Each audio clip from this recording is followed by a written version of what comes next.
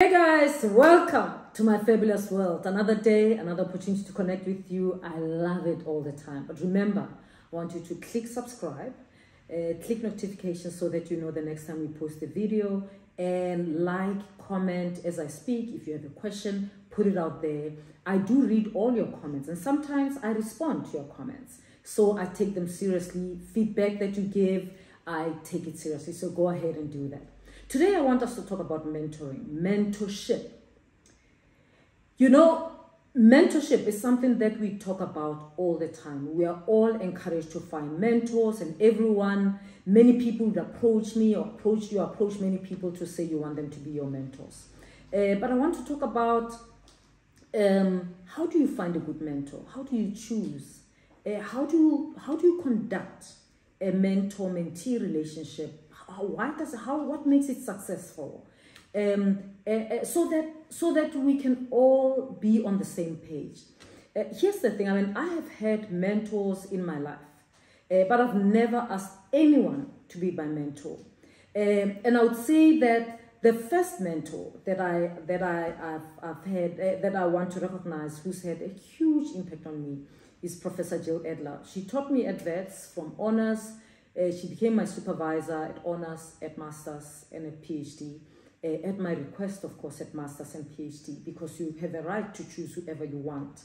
And I have admired, I've learned how to be a mentee and how to be a mentor through my relationship with her. And my relationship with her was such that when I write something, I would give her to read it and give me feedback. And then as time went on, she started giving me stuff to read and give her feedback, right? When it's not my job, I'm not reporting to her, and you know, that's just what it is. And so the relationship grows. So how do you get a mentor? You, the person who wants a mentor, you have to look for someone whose career and ethical choices you admire. That's what you look at. How is this person going around about her career or his career? Like, study carefully. Don't just look at they were promoted at this university, they became professor, you know, after 1 year of having a PhD. That might not be saying anything about their career, right? So check. Why do you want? Don't just look at the car they're driving, the money they have. Don't look at the money. Look at the career choices they make, because that is what you want to learn from them. All right? And be clear to yourself. Write them down and perhaps spend a week following them unawares and watching them. Or if you are not in the same place of work or institution, ask to shadow them. Then you shadow them so that you can get to know them better. When you shadow someone and you move with them from meeting to meeting, you get to know them a little better, more than just when you see them at a distance. And then you can say, this is what I like, this is what I like. Or you can decide, I can't work with this one. Great, he's doing well, but I won't be able to be a mentor.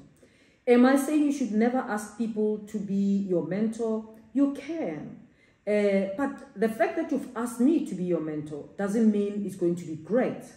It's what you do afterwards. Okay? It's what you do. And also, it's why you asked me. Only you know what you want from me. I don't know what you want from me. Maybe you just want the name. Do you want the name only? Do you want the contacts that I have? But then in that case, it doesn't help to choose me, because you want the things around me. So be clear about what you want. I can give an analogy of having a ball. Maybe you come to me because I'm holding a ball. What's going to happen if that ball goes away? Okay, so you approach a person because you're clear about what you will get from them, who they are, how they run their careers, the choices they make, and so on and so forth. So be clear. If the person says, yes, I'm willing to be your mentor, thereafter, the ball is in your court. It is now your responsibility to get what you want from them. You set up the appointments because you ask them to be your mentor. You set up the appointments, you go and meet them. You ask them the questions. You ask them for help. And you'll see, as the relationship grows, they might now start asking you, how are you doing? Where is that? Did you write that proposal? Don't expect that a mentor will forever be following you, chasing you, checking whether you're doing this or that. They are busy, they have their own careers and their own lives and their own problems. Just like everyone, all of us carry our own challenges and we navigate them. If you have a mentor who follows you up that way, hallelujah, you've got to appreciate that. Now, it is the job is in your hands to make them, to get what you want from the mentor. And then, of course, what makes the mentor-mentee relationship successful is reciprocity. Reciprocity makes any relationship work, because the mentor has got something to get from you and you have something to get from them. It might not be the same thing. The mentor might be learning a lot from you and you may not even be aware, because let me tell you, we learn a lot from young people. We learn a lot from young people, from the questions they ask. Your mentor can start asking you questions from the way you write, from the way you navigate things, and sometimes you might offer to help them with something. You can see that they're dealing with this and you can say, can I do this for you? You know, reciprocity. So that, because you want them to miss you. You want them to want you next to them so that they get what they want, you get what you want. That's how relationship becomes successful. If you come to meet with your mentor, you haven't done what you agreed with her on, you come to meet, you complain about work, you complain again about your boss, you complain about your lecturer or whatever, all the time. And whilst you have agreed on tasks to do and you haven't done them, it won't help you. Neither will it help the mentor. So you do your part, you involve her or him, and then you offer sometimes to do things. You make sure you don't miss their birthday. Hey, you never miss their birthday. Otherwise, you're not serious, okay?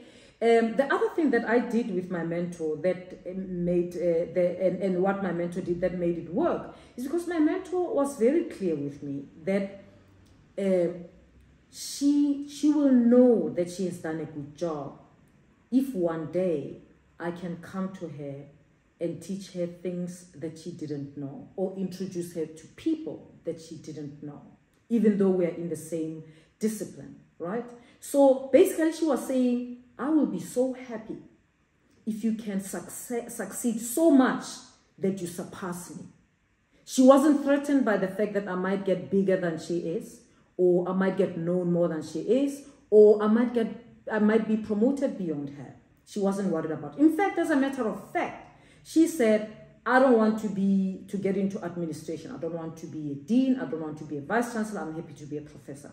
In fact, I remember that there were 3 years when she reported to me, because I became director, founding director of the Marang Center for Maths and Science Education at Wits when we started it. And she reported to me. And imagine, she was reporting to me, and I had been her student, and she was continuing to be my mentor. And of course, she also said, you know, you say I'm your mentor, but you're actually mentoring me, okay? Because I never asked her, but I called her my mentor. And she said, but you are mentoring me, because she would give me her papers, her work, give me feedback on this or whatever. Sometimes she would come and talk to me about ideas, like I want to do this project, whatever, and I would give her feedback. And she knew, one thing she knew and she knows about me is that I say it as it is. I say it as it is. And so she preferred talking with me about when she's got a project or do something, because she knew that I will not lie to her because I'm scared of her and say something is good. She knew that I would say, yo, this is bad, or this is not going to succeed, or yo, the teachers are going to chase you out of that school. You better not go with that to them, you know. So the relationship goes that way, then it becomes much more successful. The other thing, I said, don't forget birthdays, but the other thing is that I figured that, you know, I'm getting a lot accolades, whatever, and my mentor is not getting much, and there isn't always an opportunity to recognize her. So I started nominating her for awards. You know, I nominated my mentor for every award there is in research in South Africa. I even nominated her for an international award. I made sure, and she's not that kind of person. She'll say, no, I want to do it. And I'll say, no, we must. You must, you deserve this, you must do this. And I would nominate her or get people to work with me, and we nominate her. And then, so you think about it, you know, you are getting accolades. Your mentor is just as human as you are. They need to be stroked as well. They need to be appreciated as well. So if there's an award that you can nominate them for, do that. If there's something that they can benefit them, go ahead and make them aware of it so that they can see the relationship is reciprocal, is working for them as well. And for me, for my mentor, I also just, like 3 years before she retired, I got people, her colleagues internationally, her peers, you know, people who are working in mathematics education. I got them, I wrote to them and asked them that they should join me in working on a book to celebrate her work, to celebrate her scholarly work. And so these people from all over the world agreed, because this is their collaborator, this is their peer. They agreed, and the idea was to look through her work and say the impact of the work, or write papers that are relating, that illuminate something in her work and so on. And I was an editor, and I wrote the first chapter, I think. And it was just so amazing. She didn't know that we're doing this. And I talked to her family. We included the last chapter that was sort of focusing on family and so on, because when we drive our careers, build our careers, families make sacrifices. And I wanted her family to feel recognized as well. And then 3 years later, when she was about to retire and we were at a conference in Germany, I talked to her husband that he must come to the conference. The husband came to the conference as well. And voila, I had invited people to this book launch. She came as well. And boom, we launched the book. And she couldn't believe it. She was in tears. And I was so happy that I've been able to say thank you to this woman who helped me build a successful career, who continues to be in my life. It doesn't matter that I also am giving feedback to her work. I'm mentoring her in a way. But if she didn't start me up, I wouldn't be here. So when you choose a mentor, you choose a mentor that you also want to see them succeed. And mentor, if you agree to mentor somebody, be comfortable with the fact that they might succeed beyond you. They might surpass you. They might achieve what you haven't achieved. And that is okay, because the mark of a successful person is when you produce others who are better than you. So be comfortable with that. And also, people who are able to mentor, don't wait for someone to ask you to be their mentor. You don't even have to negotiate with them. Just follow them, ask them how their work is, tell them I'm available to read your chapters if you want. You know, you're not forcing them. If you want, I can do that and give you feedback. Don't say, just contact me whenever you need. You know, that's thing that people do. Don't hesitate to call me if you need. Tell me if you need anything. And if you say to them you need 5 million, suddenly it doesn't work. Be explicit. I'd be delighted to read what you write if you like. I'd be delighted to talk to you about your new job if you like. If you need help about starting in this company that I worked with, please, let's talk. Or, hey, I worked at that company.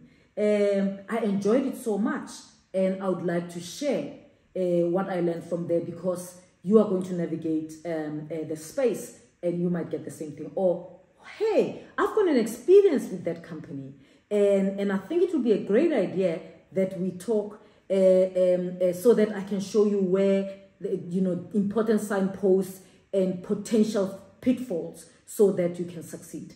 Offer yourself as a mentor. because it is in that giving. Your success as a professional is in bringing more people who are like you or better than you. That's the marker of success. Otherwise, if you don't, then it's not that successful. For me, I mentor because it gives me so much satisfaction. You know, it gives me so much satisfaction. Like you feel like you are making a contribution to the world. But I also mentor because I learned so much from young people. So much. I mean, things that I thought I know. And I know you think technology, whatever, not technology, no. But so many things that I realized, my God, I don't know this. I would have backed off from this. Now I'm not, because I'm relating with these people, with this young person, or with these young people. So do it. You will be surprised what you will benefit from the experience of mentoring. And once I end this podcast, let me say a shout out to Yolanda Tuba. You know, Yolanda started a mentorship platform, which she calls the Mentorship Boardroom. It's a platform online. She launched it, I think, 2021, asked many people to be mentors, and mentees can go on the platform. People can go on the platform and choose who they want to be their mentor. There's top people there. And there are people that I'm mentoring. I think when it started, I accepted 5 people to mentor, and one of them still is in contact, and I meet with her online. And that's because she wanted to come into academia. And I'm pleased to say she has. She was outside when we started, and we've been walking this journey. She's taken the relationship to manage it, to set up appointments herself.